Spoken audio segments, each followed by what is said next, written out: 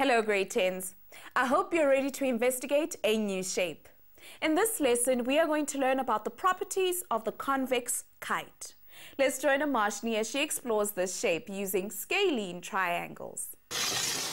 This lesson, Haley and Wesley are going to help us discover some more interesting quadrilaterals made from triangles.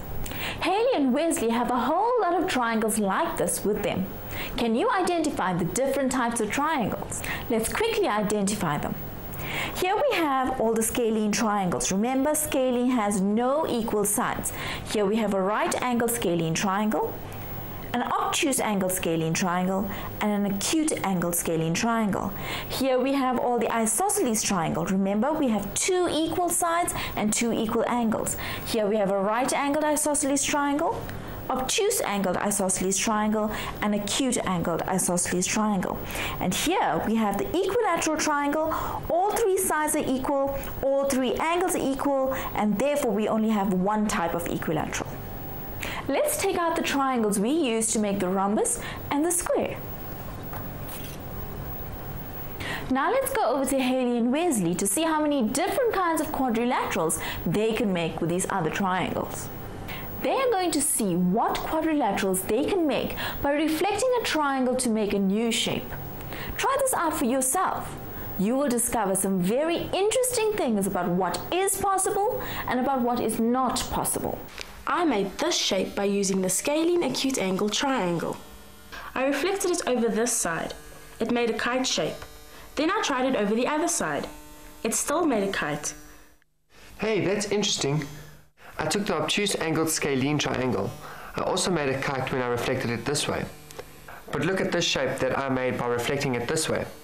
It is still four-sided, but I wouldn't call it a kite. More like a paper airplane. And when I reflected it this way, it made another one of these quadrilaterals. I can make this with the equilateral triangle. A diamond. Whichever way I reflected this triangle, I ended up with the same shape. That makes sense. All the sides of an equilateral triangle are exactly the same. With the acute isosceles triangle, I made a diamond like this. That looks pretty much like the rhombus we've already studied. Yes, and when I reflected it over this side, I made a kite shape, like this, and another kite shape when I reflected it over this side. Very cool. I made these shapes from the obtuse angled isosceles triangle. This way, I make a shape that looks like a rhombus to me. This way, I make a kind of an aeroplane. And this way is the same aeroplane. Great! Can you see what can come out of experimenting with shapes for yourself?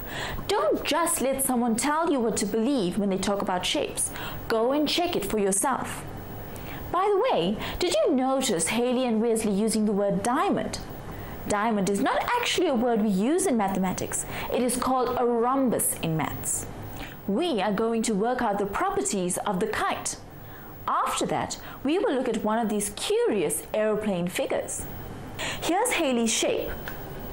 Now we can mark that SV is equal in length to ST and that TU is equal in length to UV, and we'll mark this with this symbol. Now the mathematical term for this kite is, wait for it, a kite. So the kite has two adjacent sides equal here and two adjacent sides equal here.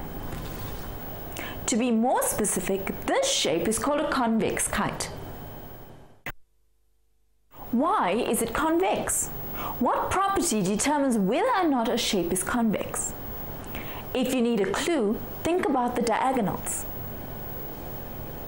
For a convex polygon, all the diagonals lie inside the polygon. Can you identify the diagonals in the shape?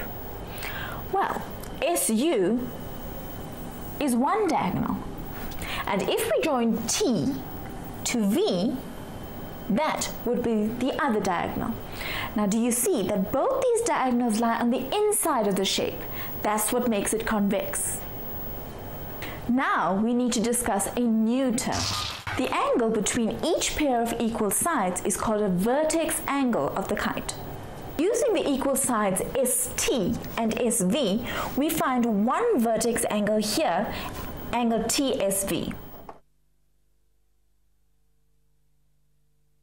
The angle between equal sides TU and UV is the angle TUV, and this angle is also a vertex angle.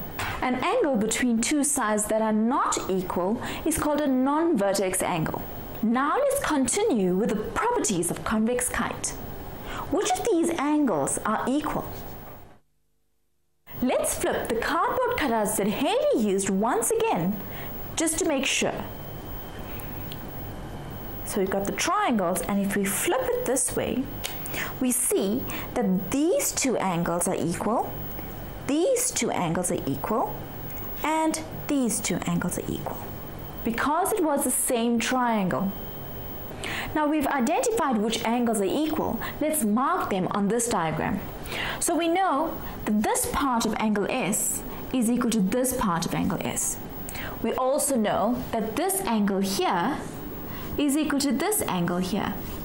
And we know that the whole of angle T, let's mark it differently, we've got 3, is equal to the whole of angle V. Look at all the equal parts that we have shown on our kite. We know that these two angles are equal here at S, and at U we know that these two angles are equal. Now how can we state this in mathematical language? We can say that the vertex angles are bisected by the diagonal which connects them, which is SU in this case. Now let's have a look at the non-vertex angles, here and here. We'll start by labeling this as T1 and T2. Here, V1 and V2. Does TV bisect the non-vertex angles? Now be careful. We have not proved anywhere that these two angles are equal. So we cannot say that angle T1 is equal to angle T2, even if they sometimes look like it. So only this diagonal bisects the vertex angles of the kite.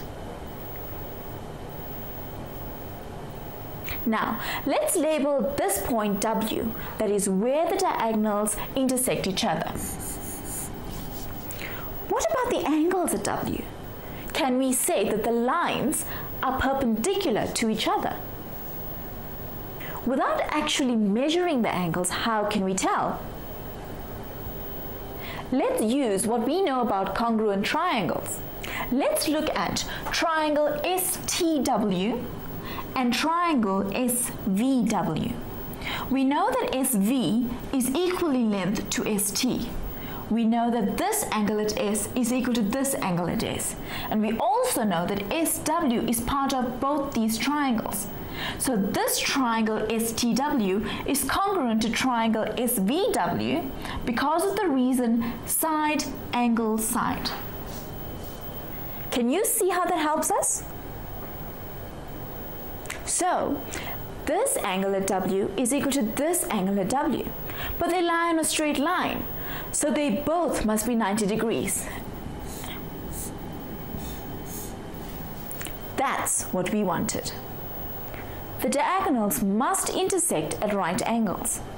So here's another bit of information that we can use from knowing that triangle STW is congruent to triangle SVW. We know that TW is equal in length to VW. Let's mark that.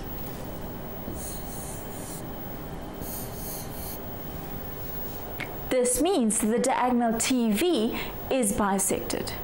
In any kite, the diagonal which bisects the vertex angles also bisects the other diagonal.